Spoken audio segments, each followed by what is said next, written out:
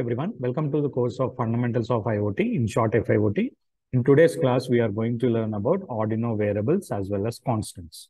So let's first see what are these variables with respect to Arduino. Okay, so the variables are defined as the place to store the data or values. So it consists of a name, a value, and the type. Okay, so the variables can belong to any type of data type such as in floor, character, and etc. Okay, so whatever the data type may be, the variable can get used to it. Okay, so if you consider a small example, int pin is equal to 8. Okay, so in this particular whole construction, int is the data type, pin is the name of the variable. We can give any kind of name. Okay, and 8 is the value assigned to it. Now, here, the next example, what we are taking is int LED pin is equal to 8. Okay. Now, here, the value 8 is having a variable name called LED pin. Okay. So, if we can refer the declared variable further in the program or code, we can use it wherever we want. Okay. So, for example, pin mode, we have taken LED pin, comma output. Okay. Now, what is this LED pin? Actually, this LED pin is a variable which has been assigned a value called 8. So, when we write an instruction like pin mode LED comma output, the LED pin indirectly indicates it is a value of 8. So, pin number 8 is considered as the output. Okay. Now, what are the advantages of variables? Let us see. So, there are so many advantages of variables.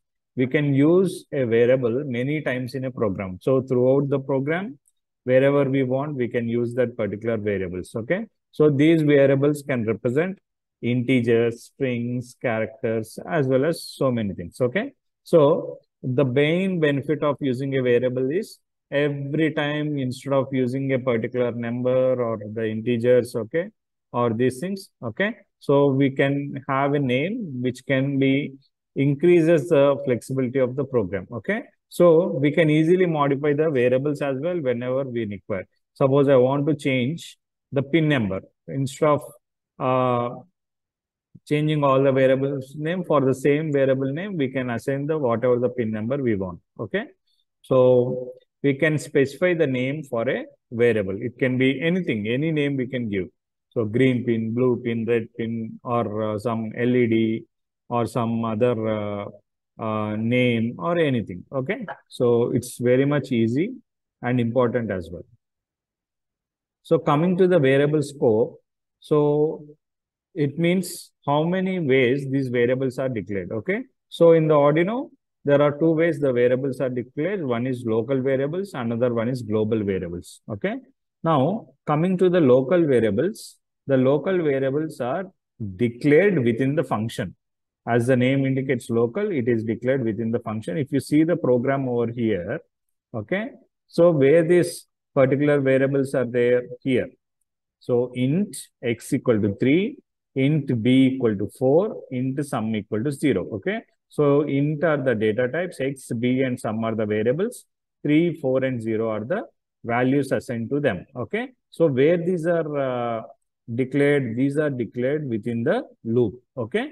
So, as these are declared within the loop, this is considered as the local variable. Okay. So, it is only used for that particular frame structure. Okay. Which are locally declared. Now, coming to the global variables. These global variables can be accessed anywhere in the program. Okay. So, let's see what is these global variables. So, these global variables are declared outside the setup as well as loop function. Suppose see. Int LED pin is equal to 8. Okay. So void setup and void loop is written as this. Okay. So where this variable is there, this variable name LED pin with a data type integer has been assigned a value called 8. Where this is outside the setup and outside the loop. So this particular variable which has been assigned a value of 8 is as it is outside the loop as well as outside the setup, it is considered as global variable, which is globally declared for the whole program. Okay. See, now coming to the constants. Let's see what are these constants? Okay. So the constants in an Arduino are defined as the predefined expressions. So it is it makes the code very much easy to read. Okay. So the constants in the Arduino are defined as the logic level constants as well as pin level constants and many more. We are going to see one by one.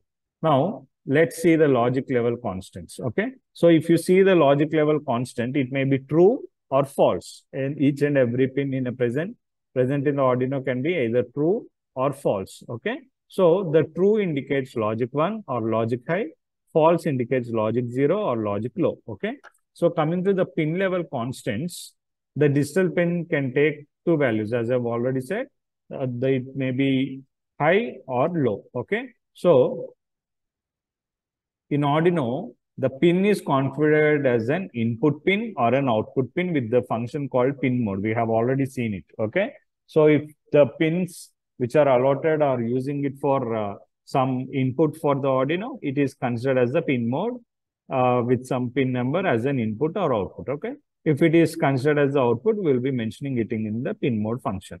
And we are making that particular pin as a high or low with the digital write function. Okay.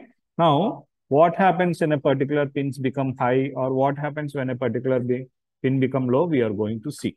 See, mostly the boards will be of two types, which will be having one 5-volt supply as well as 3-volt supply. Okay. Suppose, 3.3 volts or 3-volt supply. Okay. So, suppose, let us say, in some boards which are operated with respect to 5 volts, okay, suppose the pin configured is high or logic 1, okay. That means the 5-volt supply is present at that particular pin, okay. Suppose if the pins are operating with the 3.3 volts or 3 volts, okay. So for a logic high, it will be showing almost around 3 volts to 3.3 volts at that particular pin. Coming to the low, okay. In both the cases, mostly whether it's configured at the 5 volts or 3.3 volts, mostly, okay, if the logic is configured as low, it will be set as 0 volts only, okay. So almost, it will be almost less than 1 volt or 1.5 volts at any of the voltage configuration. Now, next see one more, let's see another constant, that is inbuilt, okay. So it is inbuilt constant, which we are considering it as LED underscore built-in constant, okay. So this particular variable, okay, is already built in, okay. So we can't change it or alter it, okay. So this particular LED built-in constant has an inbuilt LED connected in series with the resistor, okay. So most of the LED Arduino boards will be having this particular LED built-in constant connected to pin number 13, okay. So blindly we can say if anywhere the LED built-in is used, that means we are using the pin number 13, okay. So if you see the constant keyword, the name constant represents constant, C-O-N-S-T, const represents the constant keyword. It modifies the behavior of the variables in our program, okay. So mostly it will be like an variable which is in the form of read only, okay. So if you see over here, const int a is equal to 2, okay.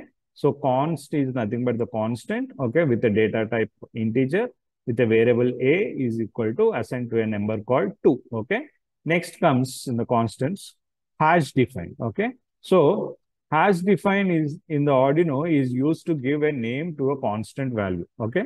Suppose it is framed in such a way that hash define space name of the constant value, okay. So hash define space name of the constant can be, let us say, LED pin, and the value can be 12. Okay. Now, what happened here? This particular whole constant will be having hash define LED pin, which is considered as the name of the constant with a particular value 12.